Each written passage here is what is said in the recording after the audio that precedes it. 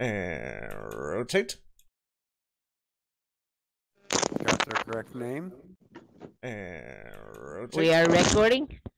Yes, we are recording. Okay. Alright. So in other words, Hey, Nick, I hear ya. So in other words, if we screw up today, it's all on tape. All right, excellent. Oh, Well, only then, you good would say that one, afternoon, Dennis. Come everyone.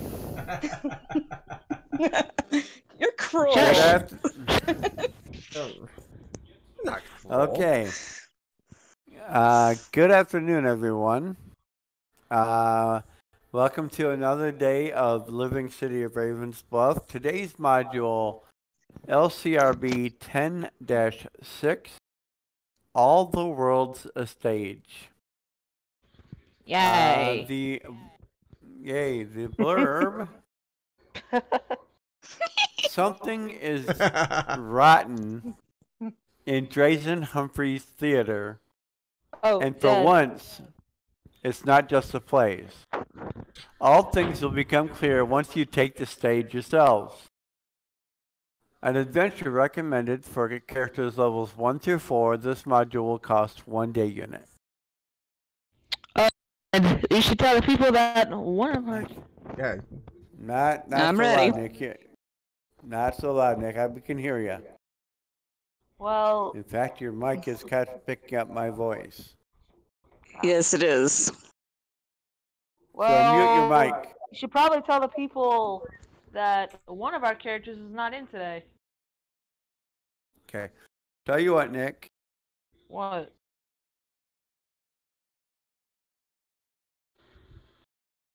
There we go. What'd you do? You can still hear me, right? Yeah. Yeah. Okay. No, I was talking to Nick. Okay, babe. Sorry. We can hear him. Okay. So wait, you Well, did what? I was picking up an echo off of Nick's mic, so I muted his mic. Yeah. Really? You Yeah. said you wanted to listen. Yeah, while talking to all of you. Well, if you want to talk and stuff, Yeah, put just- up the laptop and let's play, but... Alright. Anyways, bringing him back on. Thank you. Hmm. Who's coughing in the background? Not me. Hold on. Me, Nick. Alright, there Yes, we go. you finally get to talk to me. Yay! I turned his mic volume down. Okay. So, as I said, 1 day unit. And as we begin today, it's a nice midsummer day. And it's a lovely day in the city of Ravensbluff, but around noon, clouds began to creep in, and it looks like the weather could turn by nightfall. Now, we've been wandering around the city, relaxing on one of our first real days off in some time. And as the module begins, we find ourselves in the market district, strolling past the storefronts, enjoying the feeling of life in the city of adventurers. From down the street, you hear a bell ringing, Ding. and a shrill voice rising above the din. You can't make out the words, but the shouter is coming towards you. Out your dad. Bring out your dad. Done. not Right, dead. here's one. He's Oh, not not dead dead. yet. Yeah, oh, right. You'll be stone dead here in just a moment. Yeah, classic. Let's see. Okay.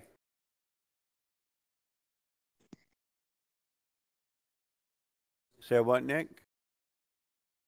Okay, you left. Okay. You laugh, you As lose. you get closer, you can see that it is one of those sandwich board holders. Mmm. You know, little triangle board, you know, one in front, one in back. Yeah. Eat it, Sharkies. And on the front, as he approaches you, you can see the words, "See the Lady Mayor's petticoats at the Beaumont Theater." Oh. Oh, brother. A small crowd is following him, looking puzzled and trying to figure out why he's shouting such strange things.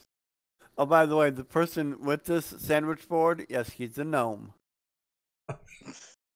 Oh, joy.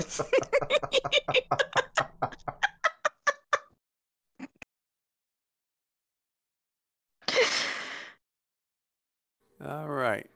This is one reason why I love you, babe. Mm-hmm. And he's yelling, "Come on, down to the Beaumont." The gnome rings his bell hard as he approaches and sees that you're actually paying attention. "Great show, limited engagement, brilliant work. Come to the Beaumont, see the Lady Mayor's petticoats." I ask you, who wouldn't like to see the Lady Mayor's petticoats? I am just, at this point, I am turning about 3 or 4 shades of red at this point. It's like, I think I went 3. Well, at least it's not the Lord Mayor's petticoat. Oh, God. That would be... have to go there. I don't even want to go there. No, neither do I. Just the imagery I'm seeing right now is just like, yeah. And it's surprising that he hasn't won a track down the middle of the street, because he suddenly stops, turns, and heads back the way he came, ringing his bell and shouting. You're able now to see the back of his sandwich board, and it reads, "Brave adventurers needed at the Beaumont Theater. Apply nightly." And nightly is spelled with a K, by the way.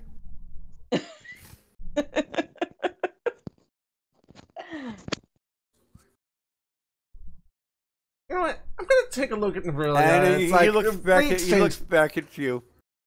looks back at you. You adventurers? You look kind of like adventurers. You ought to stop by the Beaumont tonight. Great show. He leans in conspiratorially. I ought to know. I wrote most of it. Well, a bit about petticoats anyways. Even without petticoats, though, the boss is looking for more adventurers. You all look like you could do some work, am I right? Pretty powerful folks, aren't you? Am I right? Come on. Here's how you get there. And he gives you directions to the Beaumont Theater. Wow, he's got a hard sale. Which is on the outskirts of Crow's End. All right. Yeah, I suppose we could mosey on down there. I mean, after all, this ought to be interesting. I don't see a problem with it. Okay. What does adventure? He says, his name is Drazen Humphrey. He's the owner of the Beaumont Theater. You show up around 6 bells or so to see the play, then talk to the boss afterwards. That's when he always talks to adventurers. Boss never will talk to anybody before performance. Superstition, you know? Mm. Yeah. He's had some weird things happen at the theater. I'm not sure what, but he's been hiring adventurers to come in and check things out, but it hasn't gotten any better. Mm. And you don't. So strange things, but you don't know what exactly they are. So. Nope, just heard the boss talking about strange things that are afoot at the Beaumont Theater. All right, I lean into Aurelia conspiratorially, and I say, "Strange things are afoot at the Beaumont." Indeed. All right, so yeah, I suppose we'll mosey on down there. Okay. I wonder just how strange things are. Mm-hmm. If they're as strange as some of the dreams I've had over the last couple nights here. I think we're in for. I think we're in for an interesting night. Okay. Nothing else a little culture couldn't hurt. No. What? Hey, possible work. Money, guys. I got shopping to do. Yes, Aurelia, we know that. All you ever do is shop. Come on, I like shopping. I know. Yeah, well, spoiled little princess. hey. And it's like I'm trying to break this up here. Here, it's like, hey, ladies. Take it easy, or you get Marova for a roommate. Oh. No. No. I mean, after Okay, all, Aurelia, I'm sorry. I didn't mean it. All right. Oh, thank you. Right. So, yeah. And people wonder. Yeah, it's like, here I am playing the George Mother. And it's like ladies. People, Marova just shakes his head and goes, and people wonder why I love the living. And I get that creeped out look again. Mm. It's like, what is up with you and necromancy? I don't know what's up with the dang necromancy. It is the one true science. Would you like to read? No. Would you like to read? No. It's the one where Mendo talk back. No. You want to read a book on it? Turn to page 394. I knew you were going to say that. Okay. No comment. All right. Anyways. So I take it we're going to the Beaumont. Yes, we are going. Yes. Okay. Well, we arrive at the Beaumont Theater shortly before 6 bells. For a theater you've never heard of until today, it doesn't look awful. Oh. The wooden front of the building is in good repair. None of the boards are warped or rotten, and all the windows are all whole. That's unusual. I'm sorry, but that's unusual in of itself, in the fact that it's crow's end to begin with. Yeah. Yeah. A marquee over the front door advertises, "See the Lady Mayor's Petticoats," a Drazen Humphrey production, which seems to have attracted something of an odd crowd, mostly male, mostly scruffy. Well, you are near Crow's End. And probably not at all the usual theater-going group. Strangely, most of them seem to have donned neckties for the evening, although some of them neglected to wear a shirt with their ties. Oh, God. The line at the ticket window is short.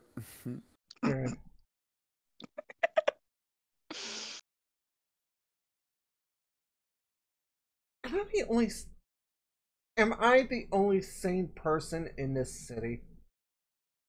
I thought I was. Like, hey. But well, Roy goes up to Linda and she goes, "Hi, we're adventurers, and we were told that they're hiring adventurers." And the lady in ticket window goes, reaches into a drawer, gets out 5 passes. She goes, "You tell him you're the last lot I'm letting him hire. 4 bunches of idiots is too many. Tell him you better get the job done." And let's first things first. Let's find out what the job is per se. We haven't been given much in the way of details about it. Okay, well, you go into the theater, and you're shown to, you actually got 4th row seats. Surprisingly, the inside of the theater is almost as nice as the outside. Sure, you're seated on wooden chairs, and so there's some nasty looking splinters sticking out here and there, but it's clean. It's warm too, but that more from all the people who are crammed into a relatively small space than anything else. You're 4 rows from the stage, so you're going to have a good view of everything that goes on tonight. The lights go down, and the crowd settles somewhat. A woman walks on stage wearing a petticoat, and whistles and catcalls erupt from all over. Woohoo! Good evening, ladies and gents, and welcome to the special showing of the Lady Mayor's Petticoat. She waves the petticoats around, then wanders back off stage, and other performers begin making appearances. The play proceeds without any plot of note, and no transitions from one performer to another side of the the tossing of that same petticoat back and forth as someone new takes the stage. Still, the mere presence of petticoats is enough to keep most of the audience enthralled and enough to keep the Kura's face red. You are about to nod off from the jury performance when a halfling comes on stage with a bowl of tropical fish. Yes. He plucks fish after fish from the bowl and begins juggling them. Okay, that. Then from off stage, someone tosses him the petticoat, which he works into his juggle flawlessly, keeping the petticoats and 8 fish aloft without so much as a hitch. Okay. One fish hits the floor. Oh dear. Then the other 7 hit, followed by the petticoats. The halfling looks up very confused and twitches. He then shrieks, and his body extends in all possible directions. What the?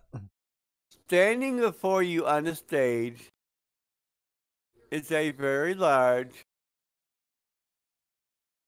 very hungry looking bear. Oh, crap. Please note the map. Got it. Uh-oh. It says, well, you must admit the special effects are rather impressive. Yeah. The hungry looking bear seems to have forgotten he was ever a halfling. As the crowd watches stunned, he scoops up the fish and eats them, then turns his attention to the audience. Uh-oh. Oh, crap. What are you going to do? Well... Try not to scream. Yeah, this is one of those, so this is one of those interactive audiences, participation Yeah, and so forth. that's what it looks like. Is the bear on the petticoats? Is this part of the, No, the bear looks like it's about ready to start eating audience members. Oh, okay, so, yeah, let's not let that happen. Yeah, let's not let that happen. Please. Everybody start rolling initiative.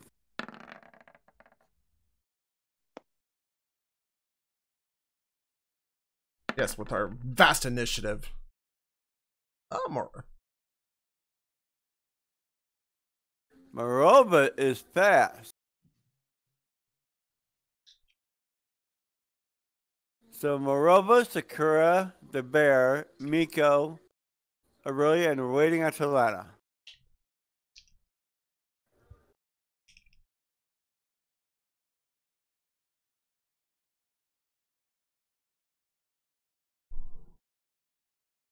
All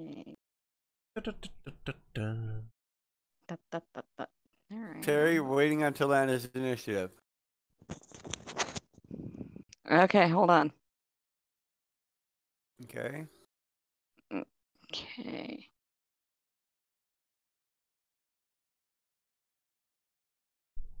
Remember the little bar up top. Yeah. Give me 1 second. Yep, Okay, there we go. there we go. There we go. And Talana, who for some reason does not have a name tag. Hold on. Let me add one in, okay? Actually, she does there. It's just, it's just hidden between Aurelia and Morova. Okay. Oh, So Morova's first. Make things a little easier.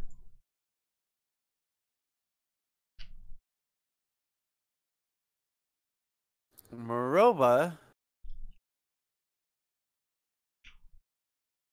is gonna look at something because this spell might actually work.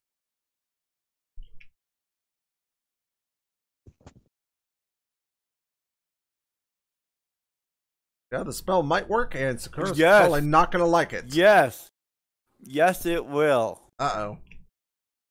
Marova will cast a spell.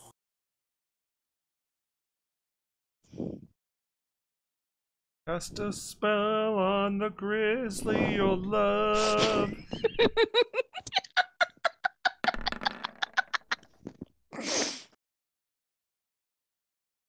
The bear will now make a will save. Problem is, I don't think it's in range. Yeah, it's out of range. Yeah, it is. 25, yeah. So he will actually...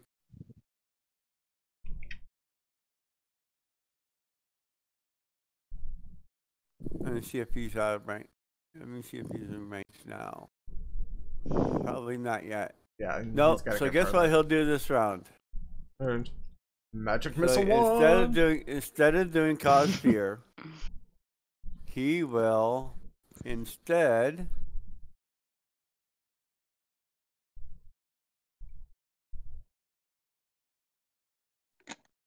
Hopefully he doesn't misspell it and cause bear instead.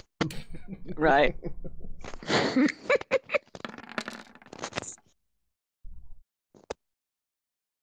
He will do 2 rounds of damage to the bear via a magic missile spell. Okay, Terlana. Yes. You are actually Yeah, she's ahead of me. What is this? That's actually Terlana, your figure's right there. There I am. What are you trying to palm on me here? Whenever I feel like. I am a There woman. you go. It's something you remind us of every day. Hold on. That's why I love you guys.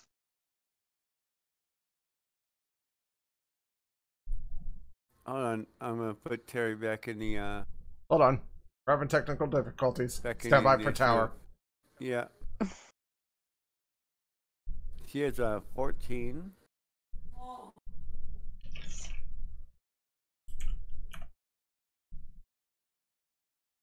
All right. So I'm way once down there, I again, see.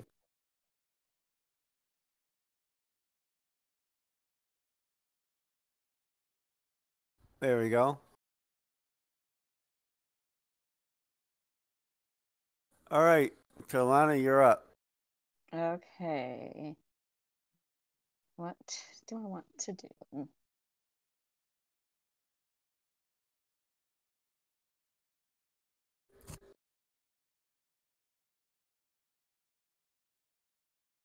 Probably gonna attack with something or move. Mm. You can do all attacks. You can shoot your bow.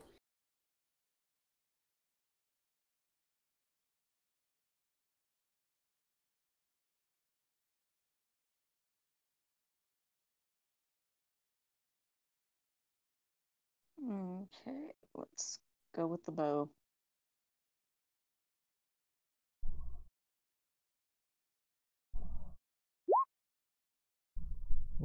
Oh, nice. A very nice hit, and you do have initiative on him. He is still flat-footed. So guess what? You hit. But again, For a total of say what? You got to be within 30 feet to do sneak damage with a missile. Okay, so she did 5. Did a total of 7. All right, Sakura. Yes. You're up. And I will go ahead and pull my bow out and take a little pot shot at Mr. Grizzly Bear. And hold on. Attacks. Oh, nice. Oh, nice. No, unfortunately, the 13 does not confirm. Still a palatable hit, though. Actually, wait a minute. Yeah. You don't get any pluses to that, do you? No, I don't. I haven't cast anything. Flat-footed is 15, but you will do 6 damage to him. Not bad. Yeah, and I roll like bare minimum on the possible crit there, so sucks. Alright, the bear, Who has been mildly inconvenienced, will jump down off the stage. Oh boy. In the meantime, Oh crap. people are clearing out.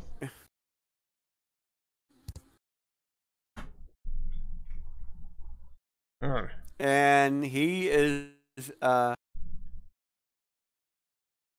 bear is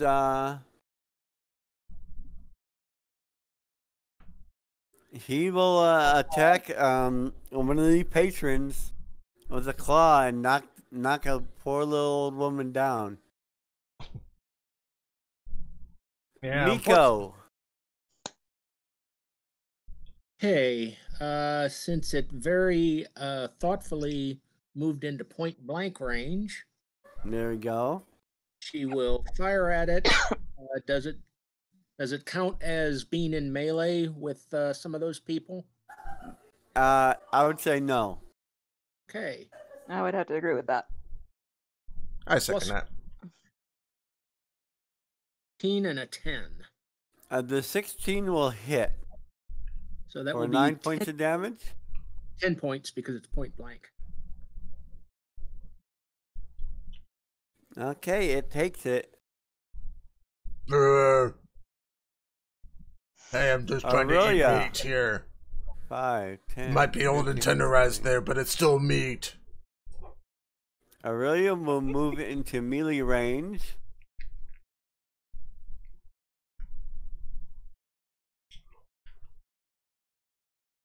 And she'll attack with scimitar. Of course, she misses. But the bear kindly moved into melee range for now Morova's spell. And at this point, he will cast Cause Fear. And the bear will need to make a will save. DC 15. Ooh, and it makes it. A paired. Boo. I look at Morova and I go,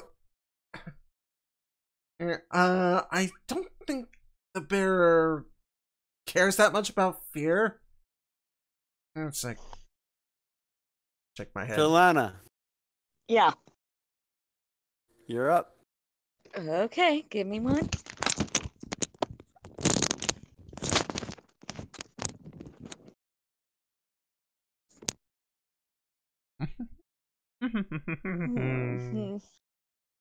Sorry about that, guys. My headset just came out of my head. Came out of your head? Out of my ears, what I meant. She's wearing earbuds. Ah. Thanks, babe. She's wearing a golden retriever in her ears. Earbuds, not earbuds. You guys are a bunch of asses, but I still love you. Hey, we're just entertaining the masses here. This is true. And I think I can do a short sword. So you're gonna move in to attack it? Yeah. Alright, I'll move your fig up. Thanks, babe. And yes, you will hit. You're not in sneak damage, but you do a total of 7 damage to it. And it's starting to look a little worse for wear. Sakura. It's okay, well, since it's in melee now, I'm gonna forego the bow here, but I'm gonna go ahead and I will move up to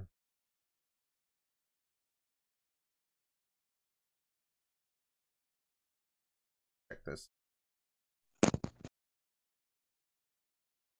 Yeah, I could catch most of you with the bless here, so I will go ahead and cast that, and then Divine Vessel is gonna hit Aurelia, Morova, and myself. Okay. So we'll start with the bless. Bless goes up. So we're at +1 to hit. Yeah, right, and then you have that 1 time +2.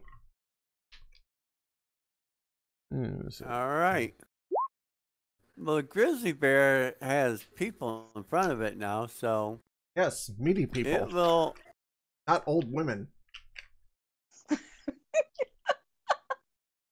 Yeah, some old women are pretty meaty, though. Yeah. So it will attack 3 times on Aurelia. Claw, claw, bite. Ooh.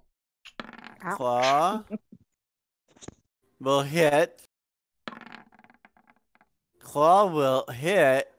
Uh-oh. Bite will Uh-oh. hit. Not liking it. Not Uh-oh. liking it. No, absolutely no.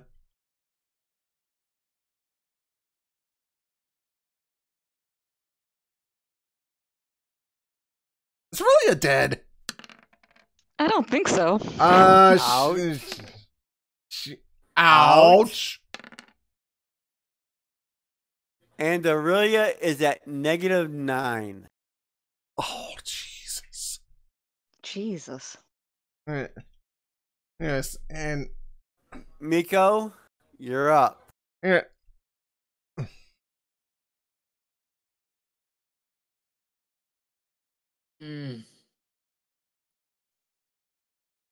Okay. Seeing her go down hard. Actually, Aurelia was that 1. Yeah, she's at -9. Oh, thank goodness for that. Yep. That's how many hit points does she have normally? Like 11. 11? Yeah. Okay. Miko, you're up. Yeah, I'm Wow. trying to think.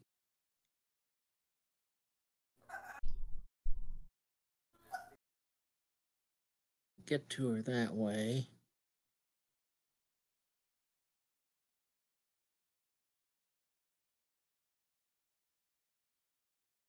I can attempt to get to her.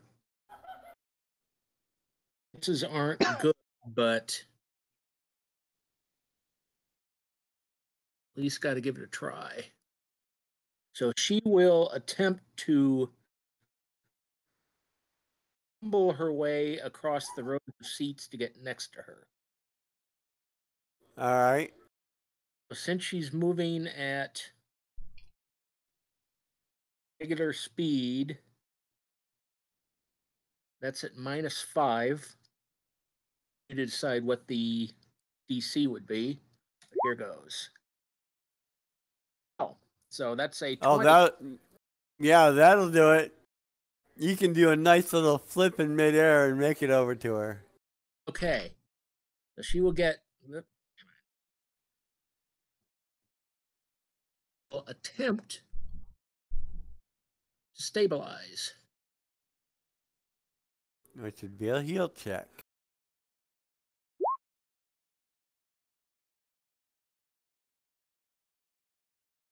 I think that'll do it. So what, Nick? 7. Oh yes, that will definitely stabilize her. Yeah. Which is good because otherwise They're gonna out. Yeah, when did I order it? Last night. Okay. So Aurelia is in Dreamland. More than Dreamland, Jesus. Major time. Yeah, Morova will zap it again. yeah, This please, time for 3 points. please continue zapping at your discretion. Yes. Talana, you're up. You can use your sword. Okay. And if you take a 5-foot step, you'll be in flanking. Okay. If you move right there, you'll be flanking with Nico. Oh, I don't. Okay. I don't have my sword out yet.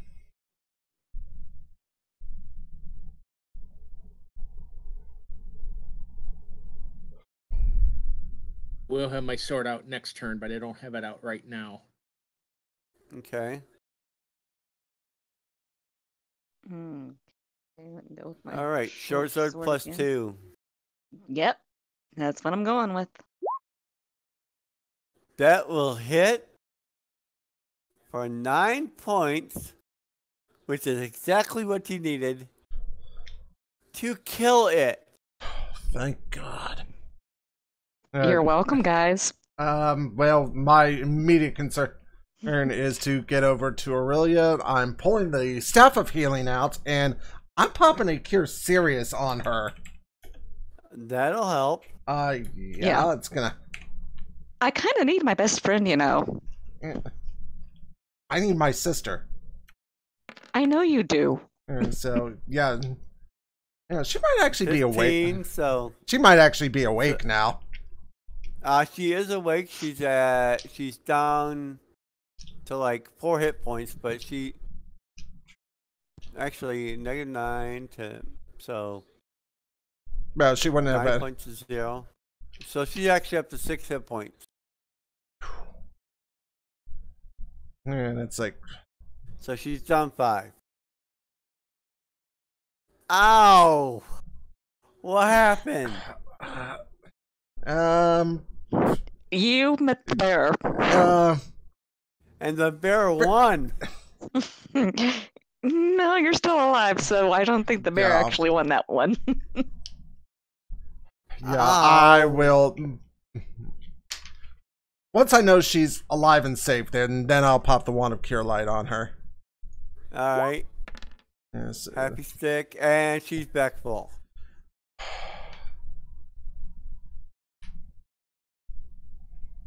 Okay. Yes, and I'm just like tearful in her arms there, because it's like, yeah, that was near dead. That was near death. And the theater virtually emptied in the panic. A small man poked his head out from behind the curtain. He's a human, about 5'3", fairly spindly, wearing a dark gray cloak over a freshly pressed white shirt and blue slacks. Black shoes buffed to a high shine. It's obvious he takes his appearances very seriously. Oh dear. He sighs and shakes his head. Curtis, my last juggler. He notices you. Please come with me back here. Who is for you to follow him. You must be the adventurers Blotto told me about. Come along then. You've more than demonstrated your competence. He leads you backstage. Often? Now, he leads you backstage and into a dressing room with a small sofa and 2 chairs. He looks at you. Sorry, there really isn't any other place out there where we could all sit comfortably. And I'd rather not be out there right now.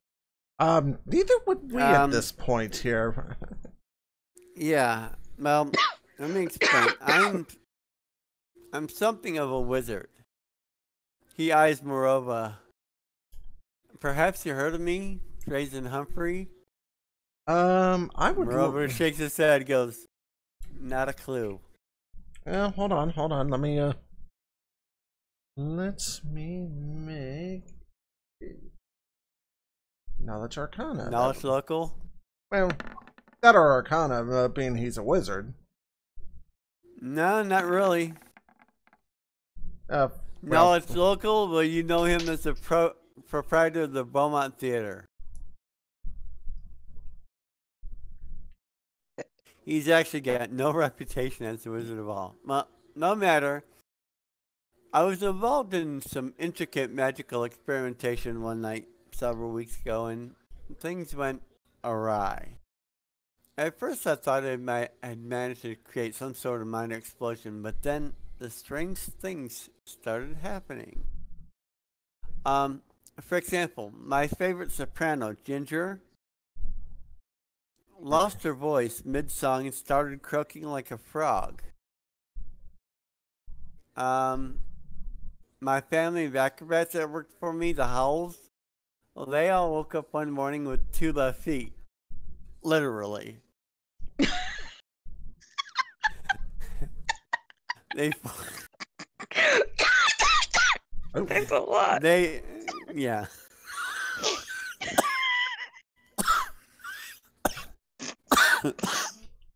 Well, they wound up forming a dance group and left for a camper. My actors have bungled their lines left and right. My fire breather, a half goblin named Marty, inhaled in mid-act and had to be rushed to a temple for treatment. And all my jugglers, except for Curtis, turned into goats and ate the scenery. And then, of course, there was poor Curtis.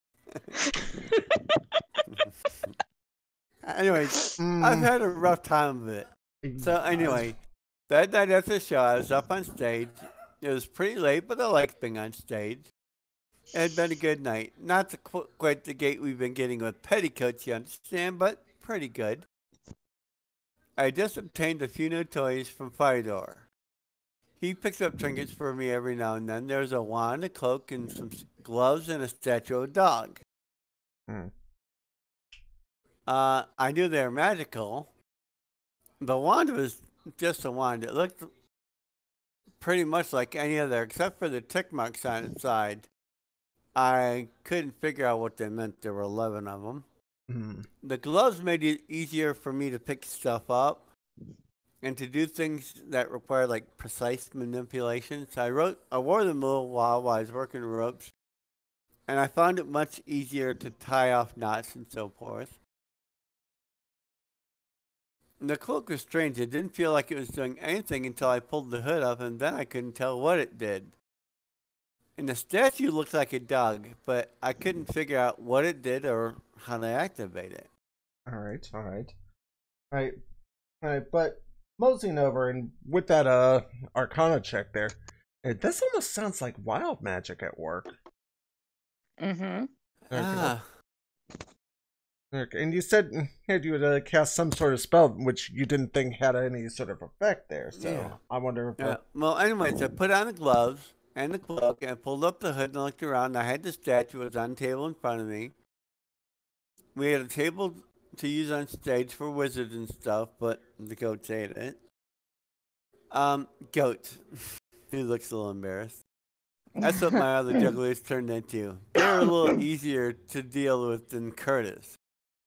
Glad they all did turn into bears, so I picked up the wand and tapped the statue on the head. And there was this huge, enormous flash of light. And I thought I was dead. Last thing I remember, I was flying across the stage backward, and it felt like I was on fire. Then I hit the wall. When I woke up, everything looked normal, but my toys, the wand, the gloves, the cloak, and the statue, they were all gone.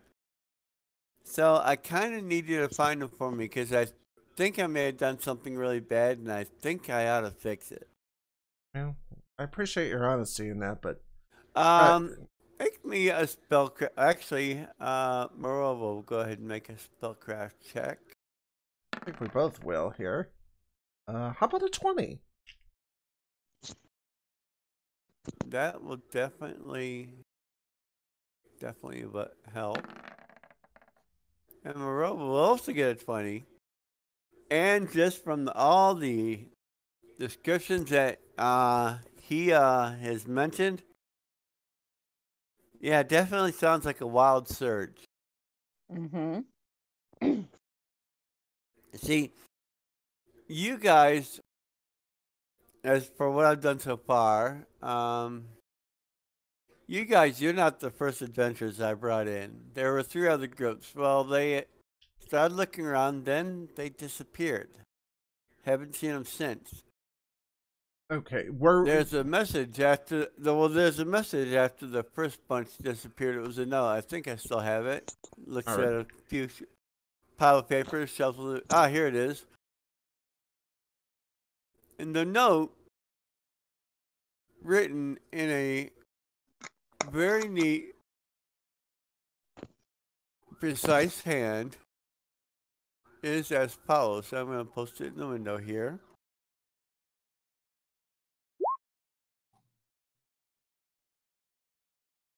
And it reads, I find myself uninspired by your entertainers. They decide to remain here for time for remedial instruction. Do try to send better next time. Oh, by the way, I have your items, and I will return them along with your so-called entertainers, provided the quality of entertainment you offer me improves.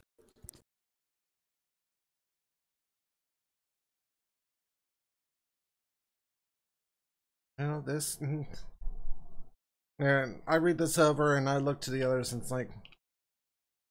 Things just got a lot more complicated here. There's... some more malevolent force at work here. So... what I'd like to do, I'd like to hire you guys to investigate this. Now, I can pay you each 250 gold. I have no qualms with that there.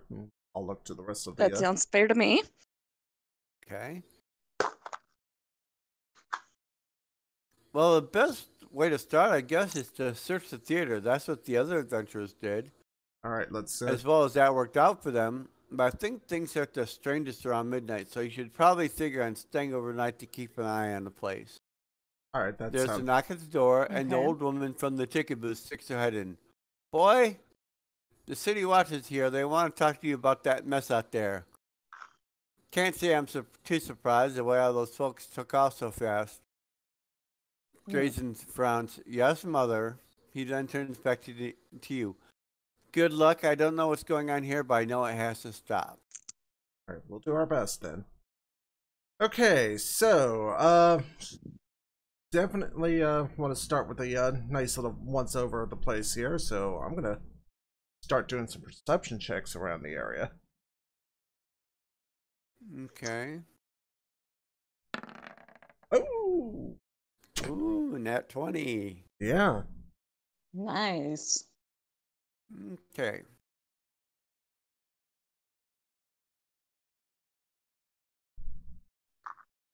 And you guys are searching the place, and it's a decent sized theater, and it's going to take a few hours to do everything.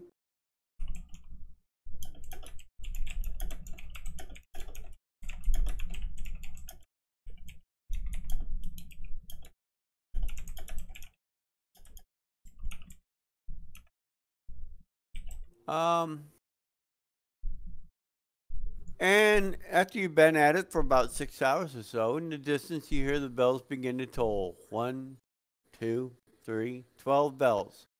Midnight. And at the center of the stage, a shimmering mist appears. It hovers, shifts, and coalesces into a doorway. You can't see what's on the other side, but you have a feeling this is a clue you've been searching for. And like a... My guess is this would be some sort of a portal of some sort there. And I'm gonna... That's what it sounds like to me. Yeah. Talenta, do you always just agree with everything that I say? And because sometimes I'm not... And mind you, I'm not always right. Right, but yeah, I will definitely examine that with some detect magic action. Yeah, definitely magical. Okay. Any chance it's like a conjuration, like a teleportation effect of some sort? Yeah, you're thinking something along those lines. Alright, well... Yeah, I guess we're gonna have to be the entertainment for tonight here. I hope we're ready for this. Oh, joy. Sis, you okay? Yep. Yeah, I'm good. Hey. Alright, so through the doorway? Through the doorway. And you find yourselves on an empty stage much grander than the one in the Beaumont. Black and red curtains hang from the vaulted ceiling high overhead, and the wood of the stage is impossibly smooth, buffed to the point where the lanterns illuminating the stage seem to dance across the floor as you move your eyes.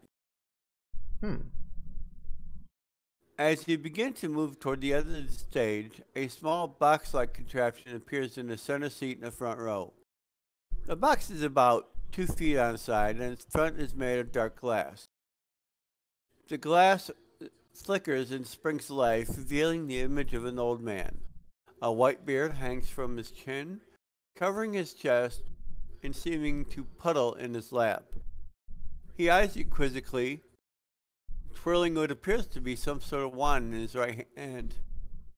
A large fire crackles in the fireplace behind him, and over the fire are rows upon rows of bookshelves, packed almost to the point excuse me, You're excused. of overflow with ancient-looking tomes. Books also cover the wall to his right, but the wall to his left seems to be taken up with a chained padlock door. Think Masterpiece Theater.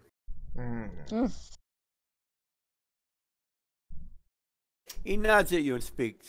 Good evening. Hello. And welcome to another stellar performance of my new work, Things Clarence Really Liked. You, he looks at each party member individually, are the stars of the show. I do hope you're in the mood to perform. Yes? Here, let me explain the rules. Then I'll be happy to answer a few questions. But remember, you're here to perform. Time is limited.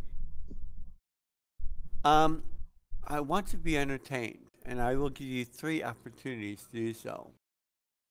You're going to be on stage for a while, so you should comport yourselves as professionally as possible. I hate lack of professionalism. You should demonstrate an understanding of tragedy, courageous sacrifice, and comedy. And once you've been suitably entertained, I will release you. I understand you may not have been born entertainers, but I believe everyone has at least a little potential in them. Before you even ask, yes, I do have Humphrey's items. And if you entertain me, they will be given to you.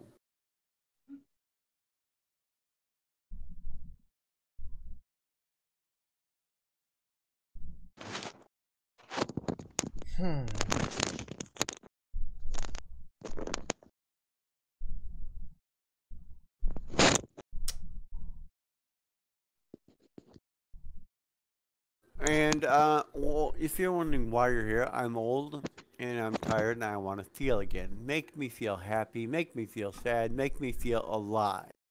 You have 3 chances. Yes, definitely. 3 chances to entertain me. I hope you're better than the others. And where are the others? And, well, they're receiving remedial instruction on acting.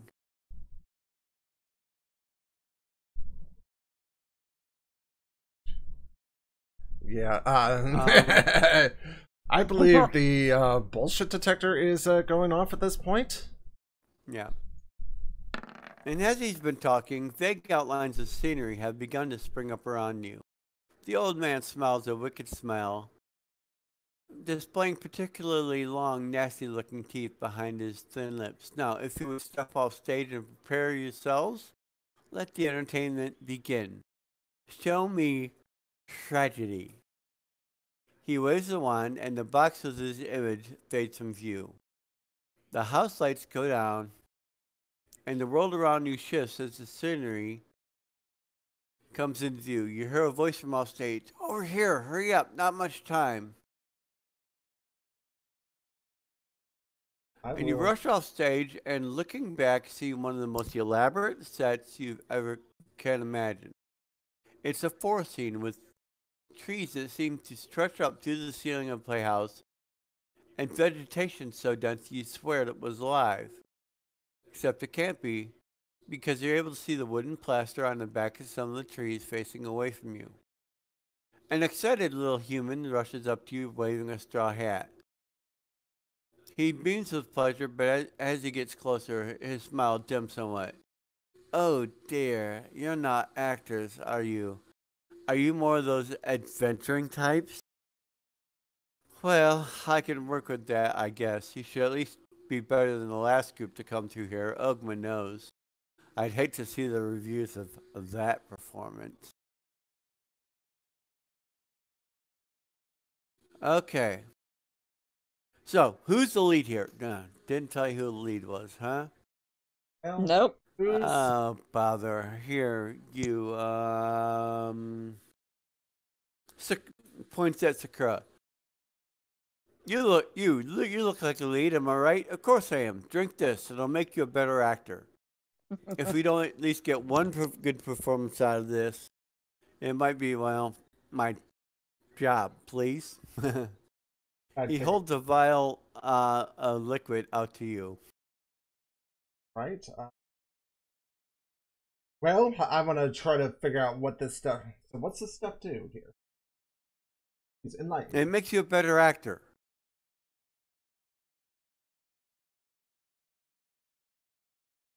Well, strange things are happening, so yeah. Right here. I drink it. All right. Quaffing it.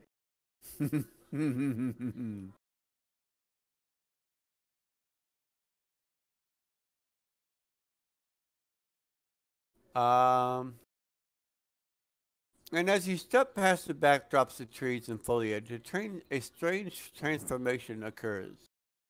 You feel a gust of wind, and the leaves around you begin to rustle. Except they aren't real leaves, are they? And the grass around your boots leans with the wind, moving gently as the breeze shifts.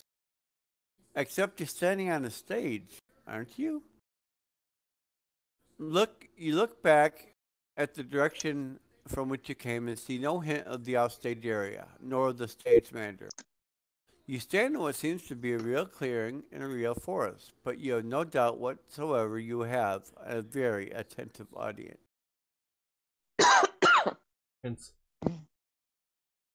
Well, Okay, you look around. The clearing you're in is about 20 feet in diameter. Okay. Ground is covered with grasses that grow to about your boot tops. The trees are all typical. Oak, elm, maple. There's a path leading out to the north of the clearing and another one out to the south. Perception? Sorry, guys. Yeah. Alright, perception. And not too great, but it is an 11. Okay. I'll give you that one. The setting's not perfect, however. There's no sign of wildlife whatsoever.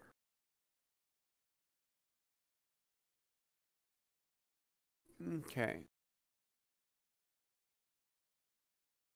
And, Sakura. Yes. As your party members are searching the area, you really don't feel like participating in any search. Something feels wrong, empty, almost like part of you is missing. There's something very special about this clearing, but you can't remember quite what. The memories are happy ones, but you have a feeling that you'll never experience quite the same happiness again. Oh, dear. You just feel like sitting down and moping, and there is a nice little pile of rocks over there you can sit on. I will absolutely do so there. And it's like... Suddenly, you hear sounds coming from the path to the north of the clearing. Someone is screaming in terror. You hear dogs barking and horses trampling the underbrush, all moving towards you. Before you have time to react, someone crashes through the brush at the edge of the clearing and falls shrieking at your feet. It is a human male. Sakura? Yes. You have never seen anybody more handsome or hot in your life.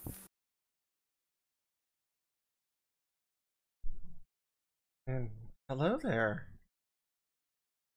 are you all right? I look up to this man there, and yeah, I still look like I'm a little down and morbid at the moment here, but well, actually, not anymore. Oh, Sakura, yes. you realize that this is what's been missing from the clearing. This person, your one true love. But what has somebody done to him? Charles looks up frantically and spots Sakura and says, "Oh, thank the gods, I found you. They're after me. They know. They know." He throws himself into your arms, sobbing that they know. Oh. They know. They know. It's okay, my love. Please. And a pair of hunting dogs burst through the bushes, leading several men on horseback. The dogs heel beside the horses immediately, growling menacing at you.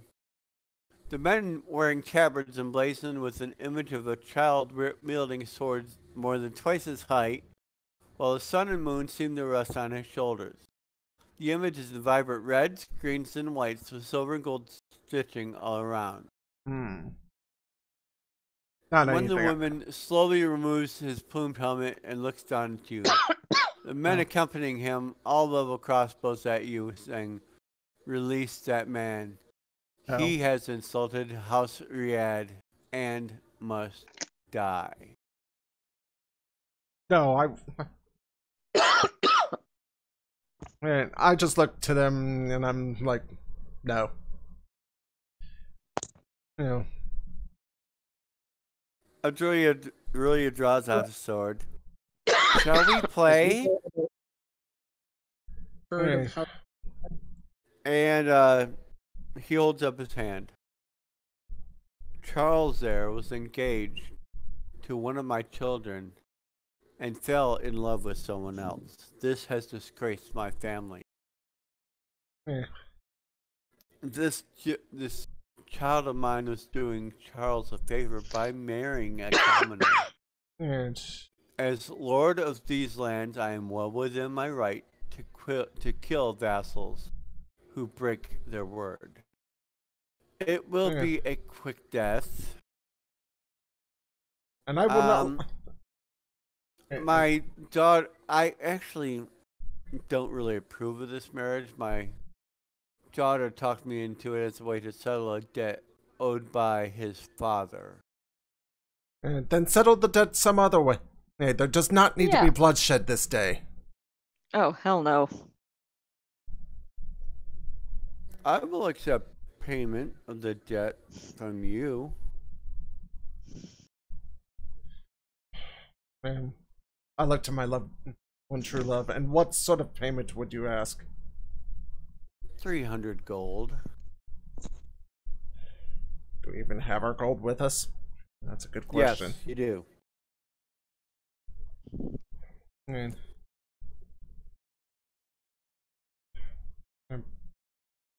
Charles, my love.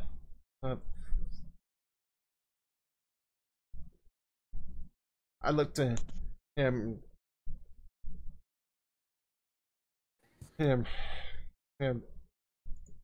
Such as a small price for the love we share between one another. And I will go ahead and flip out a small little pouch of coin there, and I'll toss it over to him.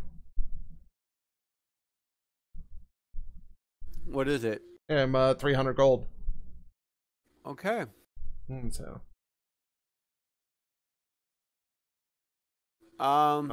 Look, I'm a reasonable man, and yes, the debt has been paid. Right. But I'm also a lord. I must uphold my honor. He looks over his shoulder at the party accompanying him. I can't afford to lose the respect of my vassal. Will one of you duel me? Nothing fatal, just a quick duel to show that House Riyadh is still honorable. Aurelia goes, I looked oh, yeah. Oh, yeah, please. Oh, yeah. Bring it back, man. Only Aurelia would say that. Okay. Yeah, and I'm holding Charles in my arms there. It's like so. Let's see here. So he has initiative. So, I'll go back to this map, and I'll just roll Aurelia's initiatives. Oh crap! Nice, babe. And nice. Yeah, not nice. I know. I roll. Oh, we now know what the tragedy is. And you know what? I'll just add, since he's a thing already on, just use Curtis's thing for turn. And he will roll d20, and he will roll a 7.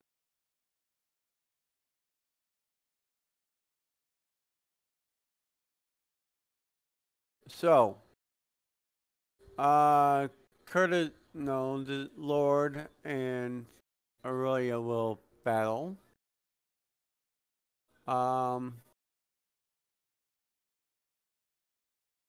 Okay. 3 touches. Pretty much first 1 to 3 hits. fair enough then. Yeah. Okay.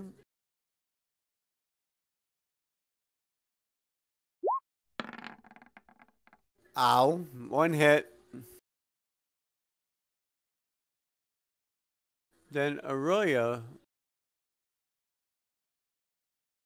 attacks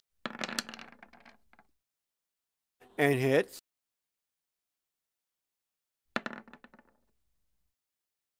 A miss. Oh goodness. Aurelia attack and hits 2-1 Aurelia. He attacks again. Oh, misses barely. Barely missed it. And Aurelia hits the 3rd time. And with that, he goes, "You fight well." Third hit's always the charm. He goes, "I will give you the dowry." And he hands Aurelia a wand. Curious object. Okay. And Charles sighs in relief. "You did it." And he looks at Sakura. "You rescued me." He reaches for Sakura, and as he stretches up to kiss you... Ew. Let me guess. Ew. And scene. Perception check. Oh, Perception check. Oh God.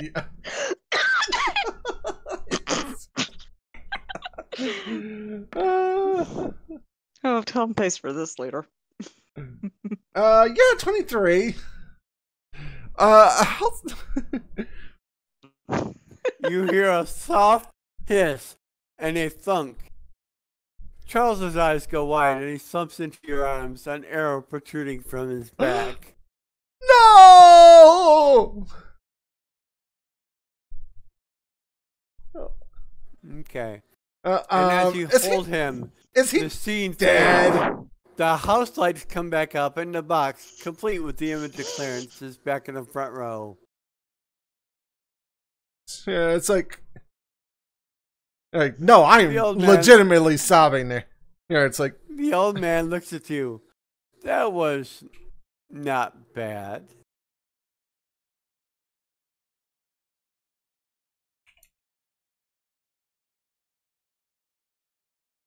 Things aren't really supposed to be really talented people here, Father. Well, here's another one for you to try.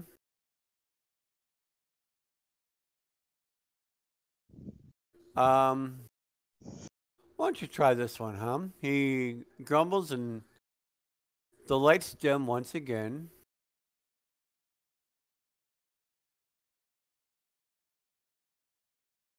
And the world is dark. but not silent. You appear to be in a trench of some kind, the dirt packed hard by the passing of countless boots. In the distance, you hear the clash of blood and blood-curdling cries, or the clash of steel and blood-curdling cries of the dying. Sticking your head above the trench, you notice several small glowing red beads arcing across the eye. And they just seem to be descending towards your position. Uh-oh. Glowing red beads there. I do believe spellcraft will identify them as fireballs. Yeah. Incoming! Incoming! Duck! Look. And you duck back into the thing, and the fireballs seem to land just beyond you. The explosion of fireballs has lit the landscape around you, and you're able to see what your ears have been telling you. You're in the middle of a fierce battle, with men and monsters dying all around you. You hear several screams from the direction in which the fireballs originated, but most of your attention is now focused on the creatures. The creatures? Tell me when you see the new map. Yes we do. Got it. Got it, babe. You've just noticed your position and are charging you. At this point, I will clear this. Start. Go into initiative. And we are going to initiative. And I'll do individual initiative for these bad boys. These are goblins. And I think I remember you saying something about that, babe. Goblins. Nasty little goblins. Nasty little buggers. Yes, they are. All right. The goblins, ooh, these are fast goblins. Goblins shoot and goblins fight. Goblins cut and goblins fight. Stab the dog and cut the horse. Goblins eat and take by force.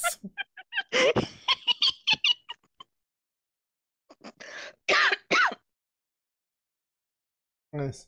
Oh, by the way, hey, Pathfinder 2nd Edition, Goblin is a playable race to start. Oh, God. Oh, boy. Alright, because, yeah, they suddenly found culture. That's a scary situation. Ooh.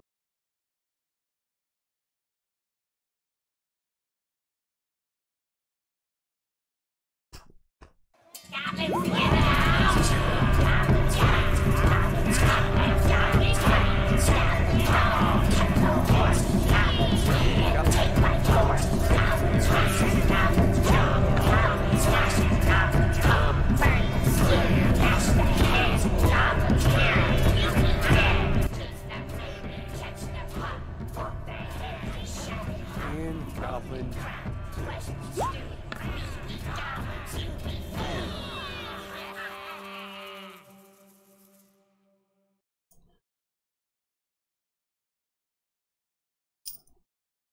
Okay, and then finally, Aurelia.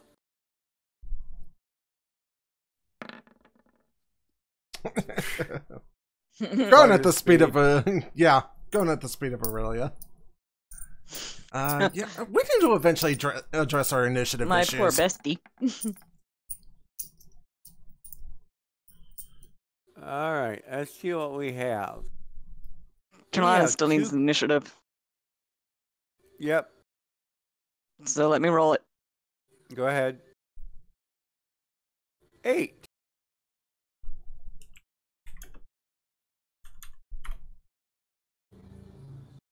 Okay.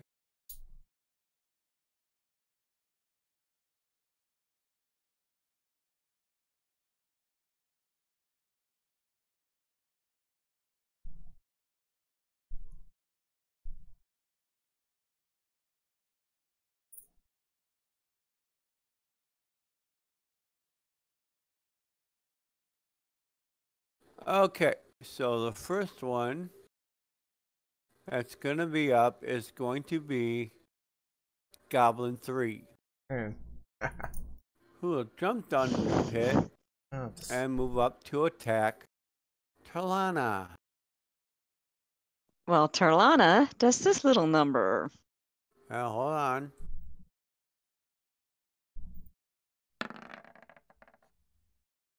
Does a 16 hit Tarlana?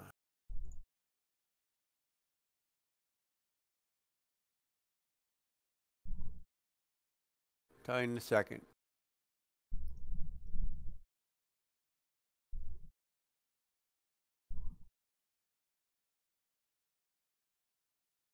No, 16 misses Tarlana. She's got a 20.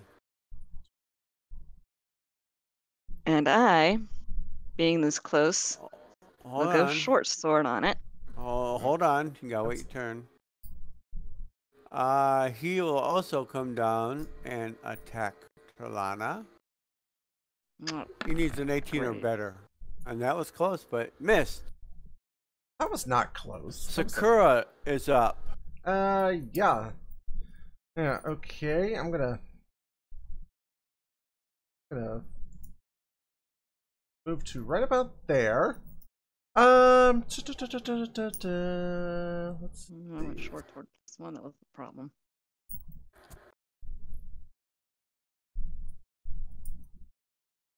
What did I have? Yeah, I know. I Tarlana missed it though.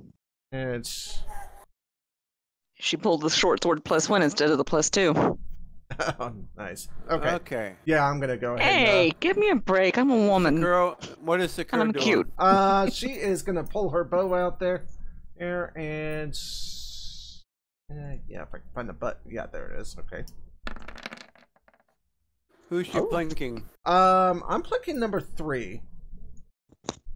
Number 3 for 8 points of damage, and you kill number 3. Oh, very nice, very nice. These are goblins. Okay. Goblin 1 will jump down. Oh, wrong one. And I'm about to draw some fire. And attack Aurelia.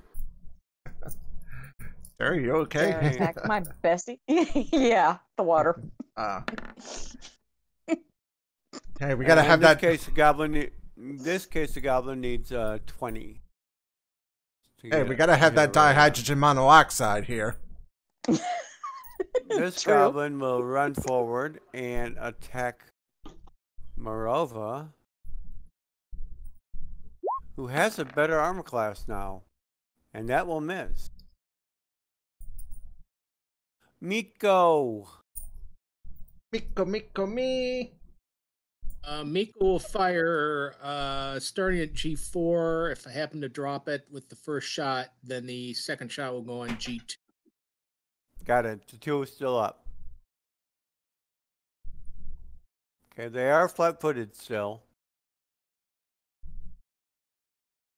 And that will miss terribly. Yeah, those will both miss badly. Okay. Yep.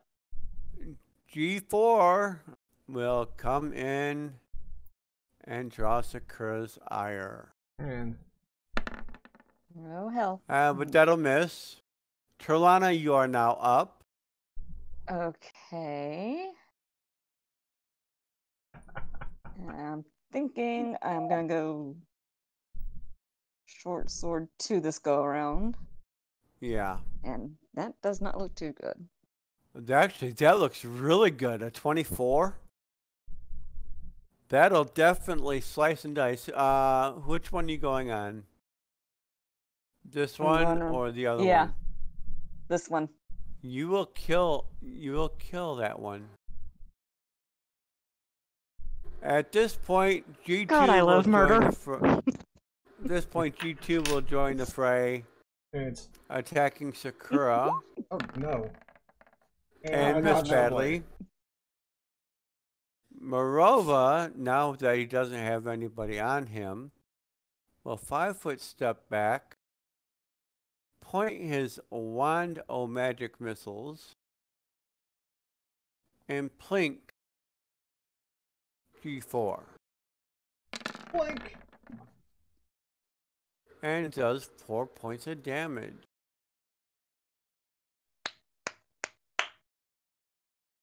Aurelia, already pissed off about being killed by a bear. Yeah, almost killed, mind you. Almost killed, not completely killed. Rolls a natural 1. My swing's off for some reason. Well, he might have just... Okay. You know, that bear might have just dislocated a few bones or something there. It's nothing we can't fix. Well, we're gonna have to fix her. Oh, Terlana. Oh yeah. Yeah, that's... Oh. That's not, it's not a confirm. She got an AC of 20. But that is a hit. Ow. That is painful. For 2 points of damage to Talana. Sakura, you're up. You got 2 bad boys on you. Yeah, I see that. So I'm gonna 5-foot step back there. And let's see. All attacks. Longbow. And this is the point where Sakura realizes she's only got 1 arrow left after this. But that's a 16. Let's go on G2. And that will drop. G2. Okay. Okay, G1 attacking Aurelia with the natural 1. 2 of them can play that game. Miko, you're up. Hey, starting with G4. Top at second shot will go on G8. Okay. So the first shot is at +1. That will hit. They will both hit, actually. Okay. And so, yes, you will. The first attack will drop G4. Okay, and the second shot, G1 or G G8. 6? 6. Oh, G6. G6. But that is a 18. Does that still hit? AC 16 is what you're looking for. Okay, then it hits for 7. Okay, and that will drop G6. Talana, you no longer have anybody on you. Oh boy, I like that. There's 1 goblin left on Aurelia. You don't think I'm not going to defend my bestie? Come on, give me a break. Move into flank position. Yeah. Yeah, pretty much. You'd be right up here. Thank you, babe. You're welcome. Go ahead and roll your attack. Get a +2 to the attack because you are flanking. And if you hit, you do sneaky dice. And a +2 to the attack will do it. And guess what? Last Mr. Goblin died.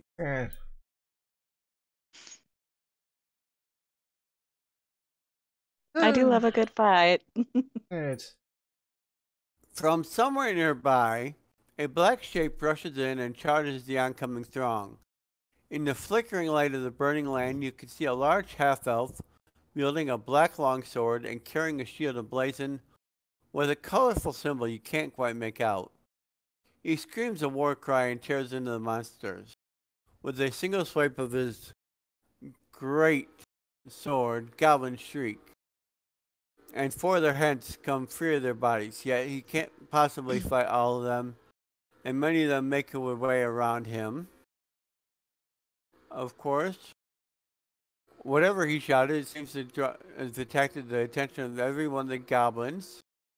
And us, probably. They turn and fight. They rush him, quickly burying him beneath a pile of writhing goblinoid flesh. And then from somewhere beneath the pile, a glow begins to emerge. The creature shrieks in pain, and the glow spreads outward engulfing them. It's a blinding flash of light. All the creatures are now gone, and only the house elf remains, bleeding from many wounds. His sword across his chest. All right, I will run closer. up to him. I am Ian Blacksword, General, lost in battle with that thing years ago. I'm dying. It's my time. Let me die, please. From everywhere, it seems you hear the old man's voice.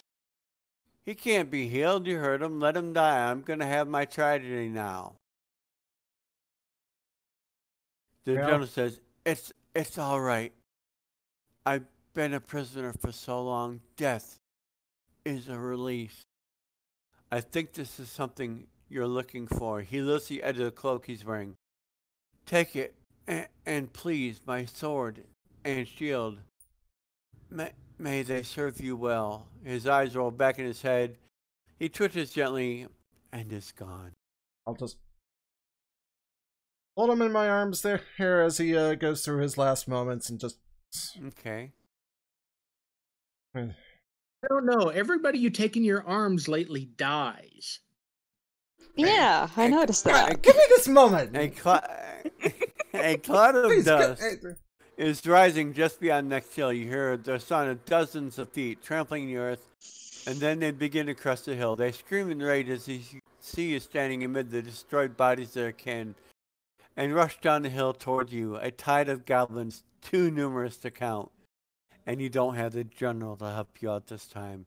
Oh, looks like we... Just as the creatures are almost on top of you, the lights come back up, and you're back on the stage. And the image of Clarence flickers life in the box. Oh, that was wonderful, he laughs. Blacksword finally got what it deserved. How priceless. He pauses, but he is probably pleased with his death too. Oh well, I suppose not everything can work out as we might hope. Well, I've had my tragedy now. Had you stayed, that wouldn't have been a tragedy, more like a slaughter. And while slaughters may be fun to perpetuate, they're tedious to watch. In that vein, he waves his hand, I could use a laugh. He waves the wand again and the lights go down. This time, however, there's an uneasy shift to your stomach, and you're pretty sure something different has happened.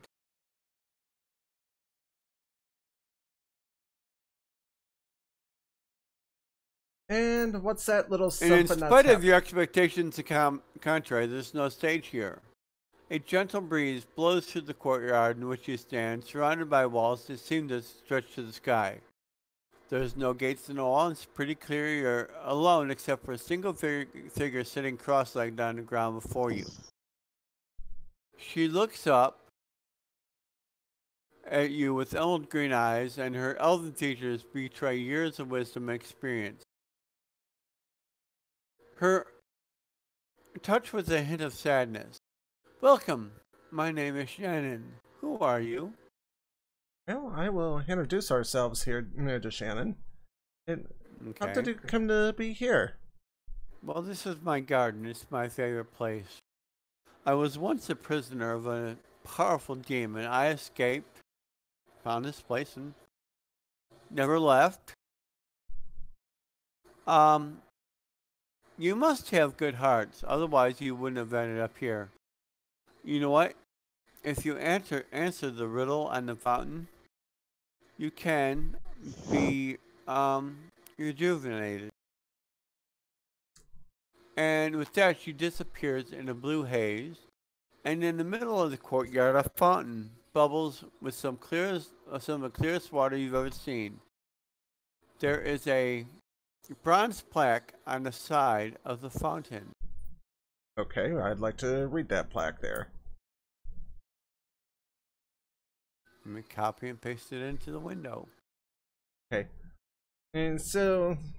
Yep. Here we go. Friendly spirits guard this place. Appease them and they shall help. Contradict them and they shall ignore.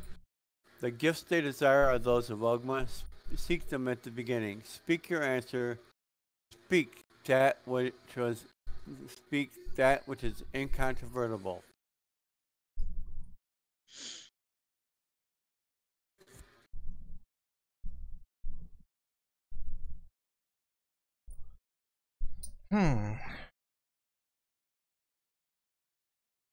Yeah, this is the point where player knowledge and character knowledge widely diverge because I suck at puzzles like this. Larry, it's all yours.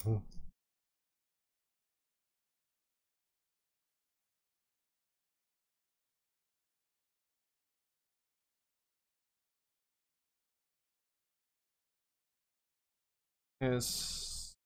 Nico hasn't got a clue as to what Agma might value more than anything else. That part I think I do know. That's a religion check for me. Yeah, a little better. What do we know about Agma?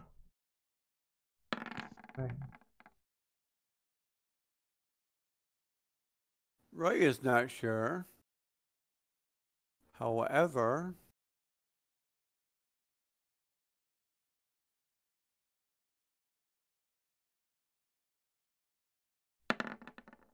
a natural. Oh God. Okay. A natural one on intelligence. Okay, I can literally just see everyone getting the question. Wait a minute. Wait, and he's looking through a book. It's not here on page 394. 94. Let me hold on. Let me take a look there. Make me intelligence check. Oh God. Oh please. Intelligence. Ah, Miko's got it. Miko. Oh. And Sakura. And now we start rolling good. That's nice. Scroll up and look at the thing, the inscription again. Okay. Look at the first letter of every line.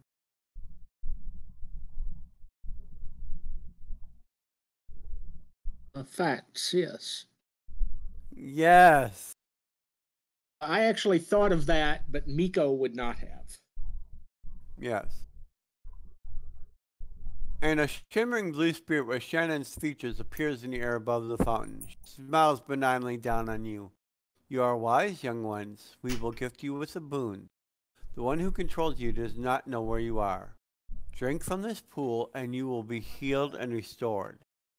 Then you may rest here if only for a short time, and we will protect you from discovery. Farewell on your journey, and the spirit fades. So you can drink from the pool and rest here. Oh, all nice. spells are rememorized. Nice, nice.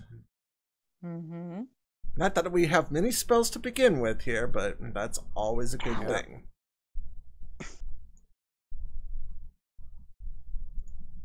Okay.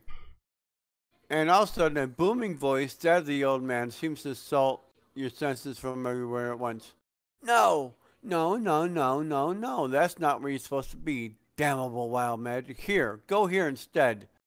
The lights dim, and you can tell you're back on stage. Wow. The world sure did get big all of a sudden. At least that's what it looks like at first. The room you find yourself in is enormous, with gigantic furniture and gigantic books and gigantic, huh? What? There's still five of you, and you look all right, except all of your companions look to be about 5 years old. You look at your hands and realize, my God, you're a kid again.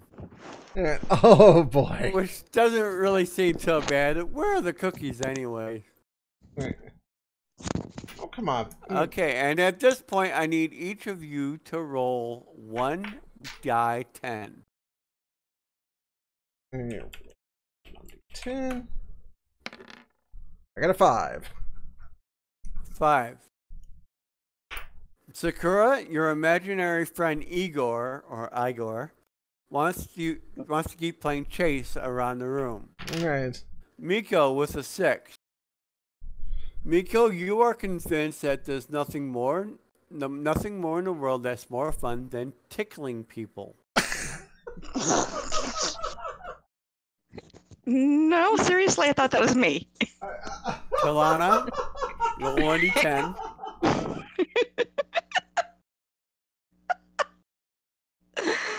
Oh, God. What am I going to do with you? I didn't write this. Sounds like something you would write, though, babe. Come on. Come on. All right. Just ignore the crazy couple. Roll 1d10. Okay. Actually, do a little dicing on the side. For example, this would be Aurelia. Aurelia is also chasing Igor around the room. I bet we all chase Igor.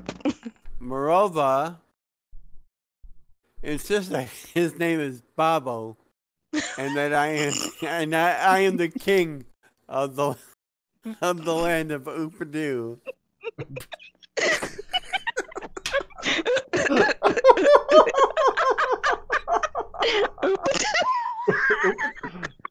Where'd you come up with this, babe?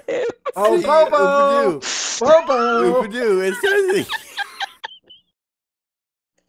Are you sure you're not an Oompa Loompa? Upadoo. It says here on page 394.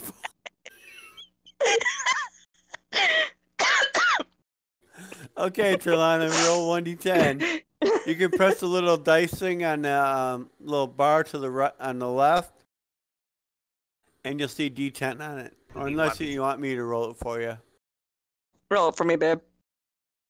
Okay. And yes, I did not come up with that name, Upadoo. Somebody else did. But it does sound like something you'd come up with. Oh my God! Ready? Trelana, you've had way too much sugar today. Oh no! How bad was it? Trelana, you ate all my cookies. Hey, I was hungry. Yes. Okay. Would you like to know what the traits were? Mm-hmm. Actually, you know what? It really needs to re-roll. Because you already got one person doing chase, so hold okay. on. So we can't. We already got somebody tickling people. Oh, God. And tickling people more. Hey, it's fun. And running around. No. Hey, at least... Okay, that's better. There we go. Aurelia would rather sword fight with her shadow than do almost anything in the world, except my shadow keeps winning. And it's like... Yes, everybody say dramatic phrases to make this more intense. The traits were, number 1, you had way too much sugar today. Number 2, you think everybody is your bestest friend.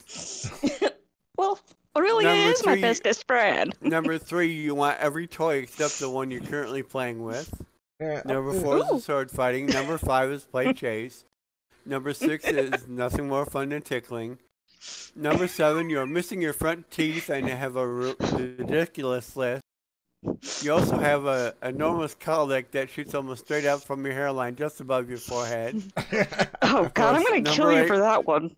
Of course, number 8 was his name is Babo, and you are the king or queen of land of Upadoo. And number 9, you give everyone nicknames because their parents get their names right on the first try. And no, guys, no, I did not write this module. Maury and Christina Mullins wrote this. Okay. If you know them. Okay, so at this point, you're in a playroom, and the furniture isn't really giant. Furniture really isn't giant. It looks that way from a 5-year-old perspective. There are toys all over the room, including your favorite toys from when you were kids. There are stuffed animals of all sorts, wooden swords covered in silver paint, and authentic Heroes of Raven's Bluff action figures covering the floor. Oh! Yes, this means that your weapons are all over the floor as well, and it can make walking a little tricky. If you look around the room, Fire can away we on just him. have Fox some 1, check? Fox 1. Somebody please make a fake missile launch sound effect. Fox. Oh, that'll get it. Hey, Miko. You kind of vaguely remember something about a dog statue? Somebody's looking for a dog statue? Oh. Yeah. There's a dog statue over on the shelf. Go over and tickle it. Okay. Don't tempt me. Puppies! Puppies are cute. The door bursts open, and the giant lament, no wait, he's just an I adult, love puppies. stands in the doorway, glaring down at you. It's Uncle Monty, the husband of Auntie May, who runs May's Kitty Corner, where all of your parents have deposited you while they go out and run errands. Uncle Monty glares angrily, and the puffiness around his eyes seems to make it pretty clear he was asleep again. Uncle Monty sleeps a lot, and he doesn't like kids. Oh. You little rodents just need to keep it down. He glares some more. No. You know what May's gonna do if you don't straighten up? Why, she's gonna have to shut this place down. I'll be happy about it. That's right, happy. Kids don't know how good you got it. And great. Now pipe down. She's gonna be back soon. Oh, I just And get all teary-eyed in there. It's like, oh, No, please no. oh no. Keep up on Okay. him. Tickle him.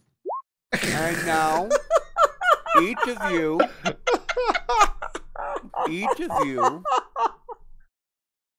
I need to roll 1 die 8. Each of you needs to roll 1d8. Okay.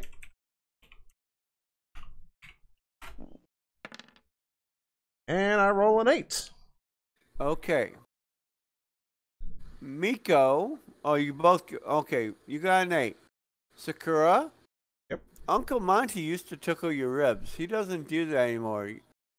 You're positive that Uncle Monty is a Rakashna in disguise. And the real Uncle Monty is being held captive in a barrel of pickles somewhere. Yeah, I look for the barrel of pickles. Barrel of pickles? I chase Igor to the barrel of pickles. Miko, Uncle Monty used to play ball with you whenever you wanted to. He doesn't do that anymore. You are positive that Uncle Monty is a beholder in disguise, and the real Uncle Monty is imprisoned deep underground. Trelana, D8, please. Yeah. Uncle Monty's a bad kitty person.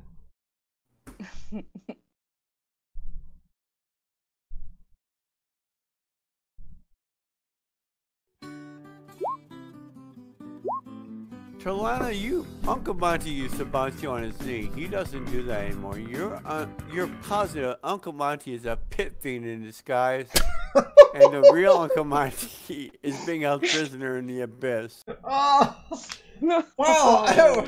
We have got some really screwed up imaginations. Hey, I'm hopped up on sugar, okay? Okay. Except for you, you're sugared up. I will give you Aurelia. Actually, Morova. Uncle Monty used to bring cookies whenever he came to visit. Actually, used to muss your hair and call you Scooter. He doesn't do that anymore. Scooter? You're positive that Uncle Monty is a vampire in disguise, and the real Uncle Monty is tied up in a coffin somewhere. And finally, Aurelia. Uncle Monty used to read books to you. He doesn't do that anymore. This is perfect. Oh my god. For those of you who know Quincy's background, you're positive that Uncle Monty is a Sahagin in disguise. And the real Uncle Monty is trapped in an air bubble under the harbor. Oh, yeah, I know. I know Quincy's backstory. But Sahagin did it? Mm-hmm. You haven't told you that. I haven't told you that one yet. Yeah, but I know you're getting ready to. Okay. I will later on. Hey, I'm cute. You tell me everything. Yeah.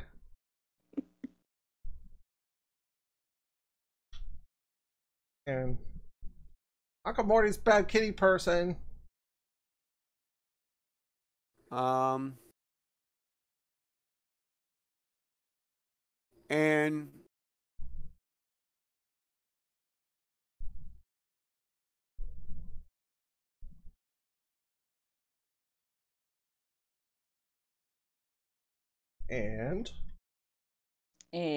let's see here.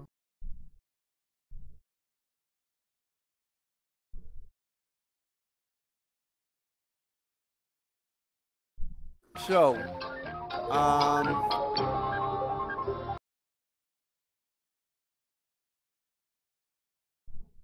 so if you look around the room,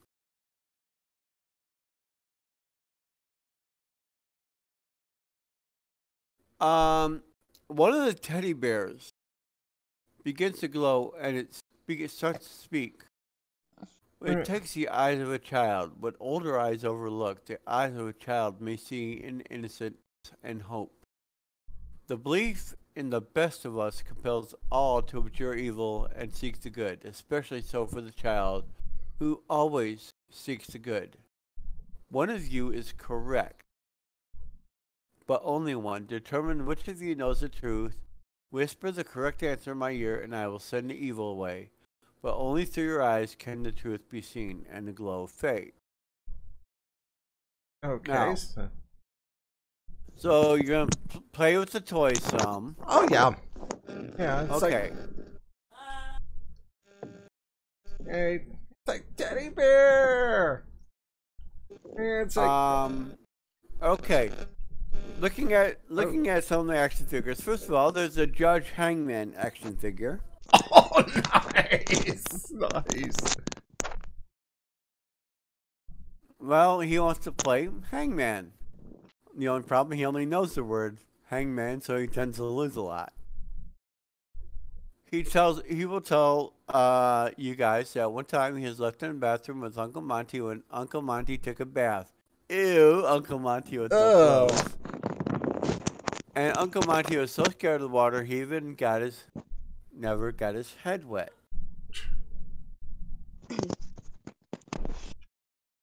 Which means Uncle Monty can't be a Sahagin since they're a creature of the water. Yeah, and they'd have to... Ooh, that's true. That's true. The pretty unicorn statue, a unicorn statue, beautiful creation, does all in pinks and creams, wants to play Groom the Unicorn, and would prefer to do so with, well, who's the sweetest, most innocent little girl in the party? Oh, probably me. Me. Okay. I'm sweet, innocent, cute, and love sugar. Okay, so you're gonna go play My Little Pony. Well, she will remind you You're a pain in the butt. She will remind you that Uncle Monty comes in to check you quite frequently during the daytime, and she's seen him at his night as well, which means Uncle Monty probably isn't a vampire. The stuffed bunny is a lop-eared frazzled thing that's losing its fur, but it's obviously been well loved in the past. It wants to play chase.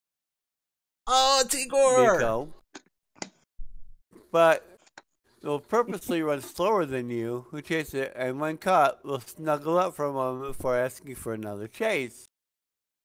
It will tell you that it once heard Uncle Monty describe a sales girl as prettier than a succubus, which pretty much means succubuses aren't pretty anyway. Yeah. Darn beautiful. Yeah. But that also must mean that Uncle Monty is not a pit fiend. Nope. Because they hate succubi and all other demons. Yep.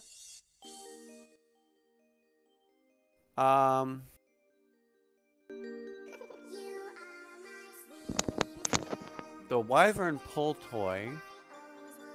Actually, no. The pop-up book of Faeronian deities has told a lot of stories in its day about Suni and Gan and Tempest and all the other gods. Now it wants somebody else to tell him a story. Oh. Any story will do, but stories about what the gods have been up to lately are especially enjoyed by the book. We'll pop up the appropriate deity whenever he or she is mentioned. The book will tell them about the time last week when Uncle Monty was working in the front yard while the book was in the window. Uncle Monty was working on the house and hit his thumb with a hammer. It hurt a lot, but there was a priest on the street who cast some curative magic on him.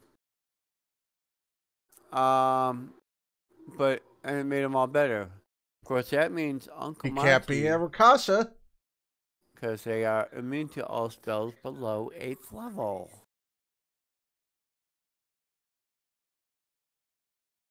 Which means... oh God, he's a beholder.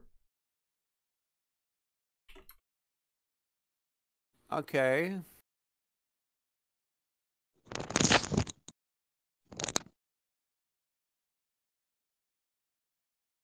Right. So you tell the teddy bear, he's a beholder. He's a beholder. Oh, the eyes of the child see clearly what we cannot, but the powers of the child are such as they must know when to request help and when they're ready to take responsibility. Yes, we need help. Here, we will remove the eye tyrant from your lives and make right what has been put wrong, but soon the responsibility will be yours alone. Hey, we get the better version of Uncle Monty back. Was he in the pickle barrel, though? Or deep underground, or in the abyss? And the world shifts. You find yourselves in the old man room as you saw in the glass box. But this time, something is different. The door behind the old man's chair seemed to have exploded outward, and the old man, what looks like must have been the old man, based on his clothes, is lying on the floor. A pile of twisted, grotesque bodies surround it, evidence of a massive fight that must have occurred in your absence. All of the bodies are clearly demons, and the old man appears to have been a particularly nasty demon. Just when you wonder what happened, you begin to hear a soft scratching from behind one of the piles of bodies, and a misshapen head appears. And then another, then another. Ew. And on the far side of them, you see the shimmering barrier that is your way home. And in this case, you actually see one creature. Synagogue. That one. Yep. It's a new one, I guess. Spinnagon is a small devil. Oh boy. And at this... Leave it to the one hopped up on sugar to look at this thing. I want this thing. I want to kill it. Well, you will get your chance because, ladies and gentlemen, is initiative, and what the hell is... Let me hold on. Before you roll initiative, let me clear out the old ones. They're clear on my end. They're clear on my end. They weren't clear on my end. Okay. Okay, Spinnagon. He's add a turn. Ooh, he's a speedy little devil, isn't he? Yep.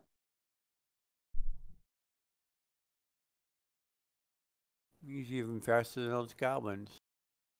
Yep. And he's going to go on a 22. But that's nice because Sister Miko will be going first. And Cholana, initiative.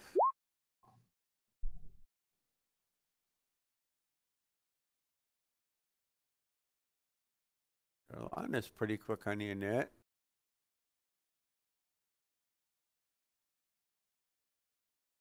Okay. Aurelia.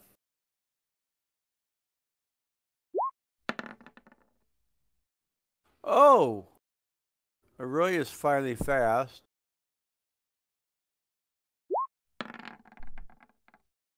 Everybody's decently fast. Moreover, we'll let Sakura go first. Yeah, thank you, I appreciate that. Yep, Blessed Divine Vessel goes up. Okay. Well, first of all, you're not first up yet, however. Oh, But you'll go before Moreover on initiative. But you'll be doing Bless on your round. yeah, and then Actually, Miko goes first. Yep. Miko, the spinning on to Lana, Aurelia, Sakura, Morova. So the Spinagon is obviously a devil of some sort. Yes. He is a spined devil, yes. I will fire twice at it. Is a 22 and a 13. The 13 will hit. The 22 will hit. I mean, the 13 will miss, but the 22 definitely hits for 10 points of damage. Nice. It is just and, yep. And no, this devil does not have damage reduction. Thank God. The Spinagon. Ugh.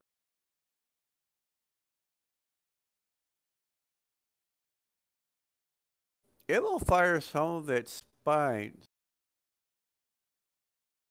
And with the really looking at the nastiest person that could do a lot of damage, will miss.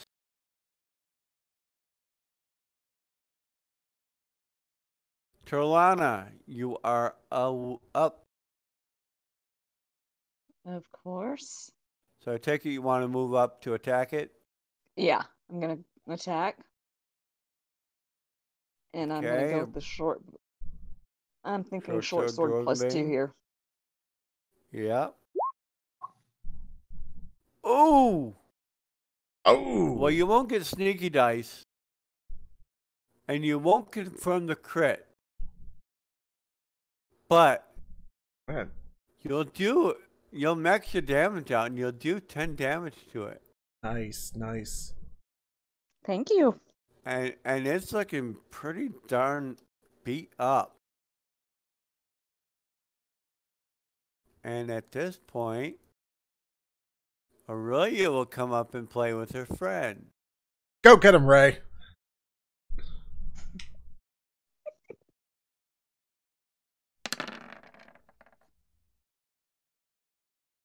Nice. I do not confirm. Ah, damn. Dang it. But I do hit. And I do kill it. Nice. 24 hit points on it. I mean, not a bad creature for first level party. Quick work of that one. All right.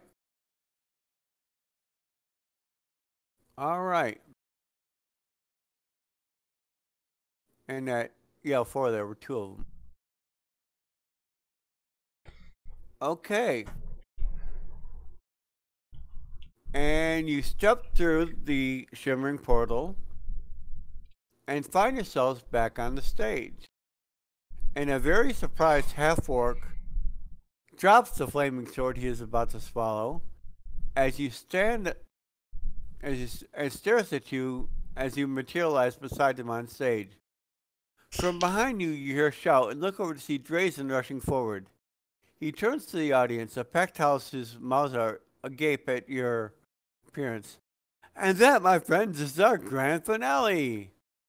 Nowhere else in the city will you witness such grand magic. He waves and the curtain drops. You did it, he sighs. Come to the back. And he leads you to the same room where you met at the start of the adventure. You explain to him what happened. And you, of course, agree to get the 250 gold. He will also give you the items that you collected for him to keep, since he's tired of dabbling in magic. Too much dangerous stuff in the world as it is. No problem. No things to keep making more. He'll also give you some other stuff just to keep the magic out of the theater. Yeah. It's strange, he looks at you. I used to think I wanted to know everything. But I guess maybe I just wasn't cut out to be a wizard. We all have things we're good at. I put on plays. You save the city. It's As he passes the last 3 items across the table to you, he sighs, "Good riddance to those. I hope this never, ever happens again." But if that were the case, as we all know, you'd be out of a job. and Yep.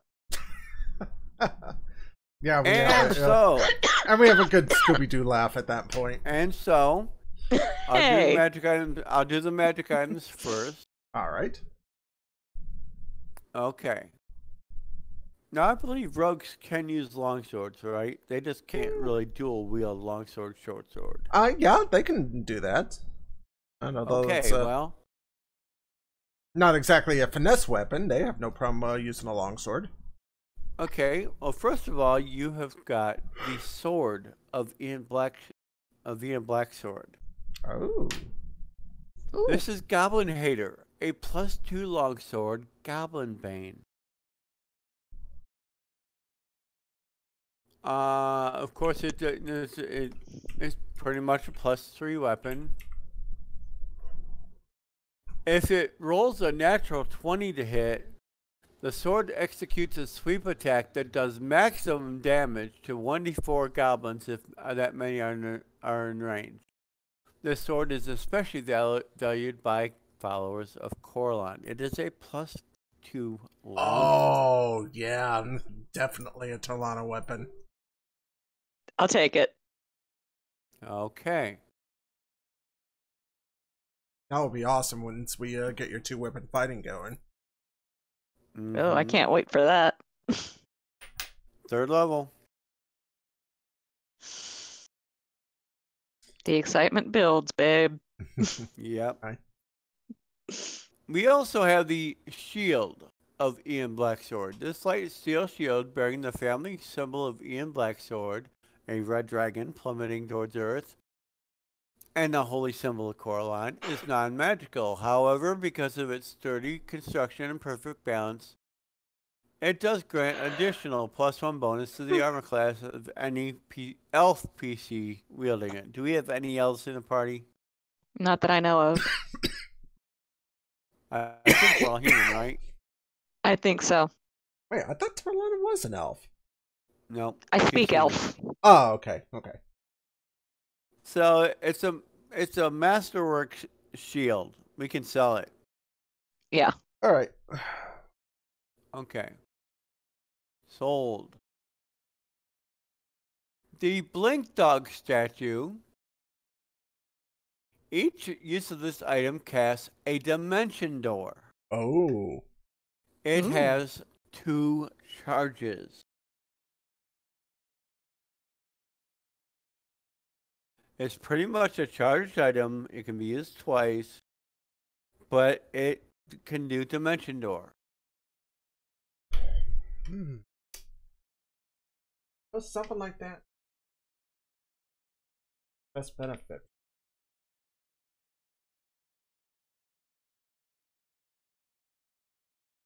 I don't know. We'll come back to it, okay? Okay. Yeah. Okay. Because we also have another Torlana item. Oh. Oh, really? What am I up for this Excuse time? me. Bless you. Oh, you're excused. You're excused, babe. The gloves of subtle manipulation. These ordinary-looking leather gloves are a favorite of thieves and tinkerers alike. They provide Oh. a +5 bonus to the rogue's disabled device skill. In Hand it addition, over, baby. They provide a +1 bonus to any skill check in rope use, gem cutting, sculpting, or any attempt to use a forgery skill and to actually forge a document.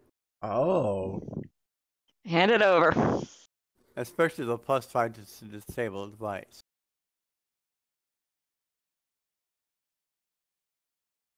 There are some scrolls. Oh. There is a scroll of Cure Serious Wounds. I will take that.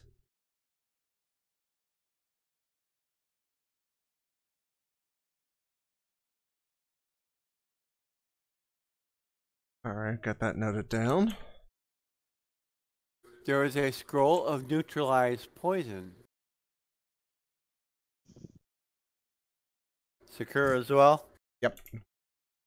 I'm the only one that can reasonably use those at this point.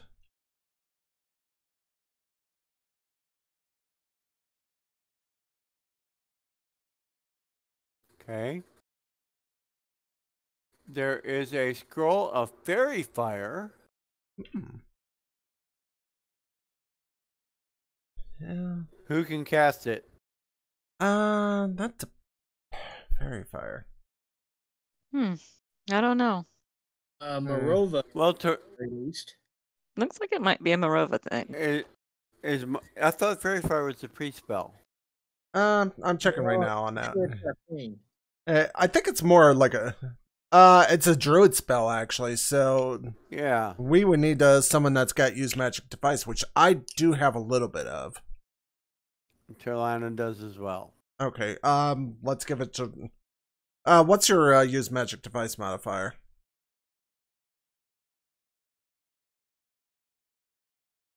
I'll tell you in a second what she got. Okay.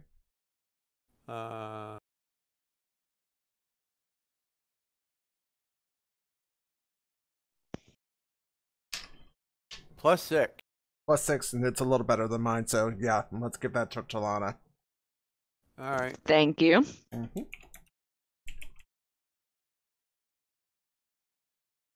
There is a potion of cure serious wounds. Give that to Aurelia. Yeah. Yeah, she might need that one. After what she went through today, probably. My poor bestie.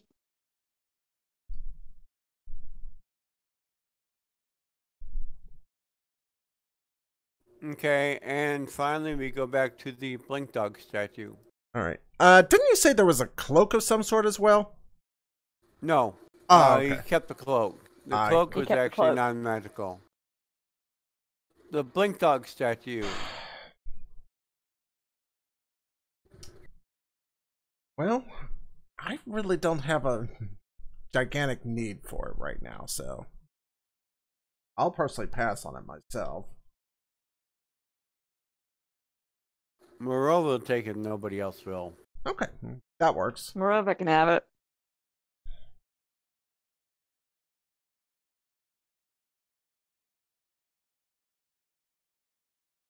Yes. Okay.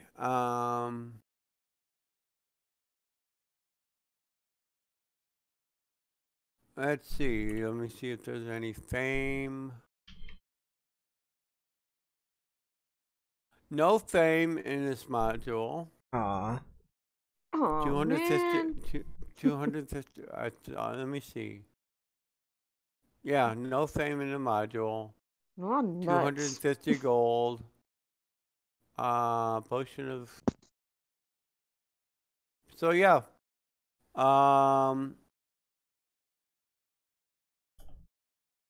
XP for this module will be 290. Or Okay. sorry, 285. Yep. 290 next week. Yeah. And so we so we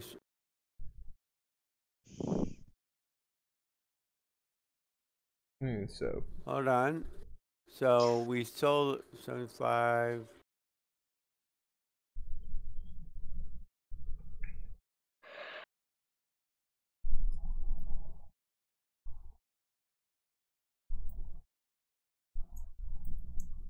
$265 gold each. it's 285 experience 1 day unit. okay, sounds good. Sounds good to me. I will do the search up in a little bit. So I already got a potion. Yeah, I got a couple scrolls here. Yeah, I can't believe that bear did that to her. Oh, wow. I know. Yeah, that should. Honestly, I thought that Aurelia was dead. I thought she was toast. Oh yeah. The amount of damage she took, she probably... it's like... She's lucky. Lucky I know how to kill a bear. So yeah, what did we do? We entertained the demon. Leave me alone, guys. Right. Come on. All right, guys. Needless to say, we were a captive audience. Yeah. Very captive. All right. Exactly. Well, next weekend, part 1 of the scars that never heal. Oh, nice. Sounds good to me. I'm looking forward to it. Oh yeah, it is a good adventure. I remember that one. Oh, a great adventure. So, all right. Well, guys, you have a good one. I'm gonna go ahead and actually, Quincy went through the high tier version of that. Yeah. And he got Dennis, remember how the you could get excommunicated from the 3 temples? So that part I don't remember per se. I don't remember the specifics. I think the Temple of Sunni, Lyra, and something else. You could get excommunicated from them, meaning they would not heal you no matter what. Oh, jeez. Quincy got excommunicated. He took the From deal. all 3? From all 3. Leave it to Quincy. Quincy was not a good person. So. Well, yeah, all right, guys. Oh, but he spells the shit out of his daughter. Yes, he does. All right, guys. I'll talk to you guys next week. All right. Okay.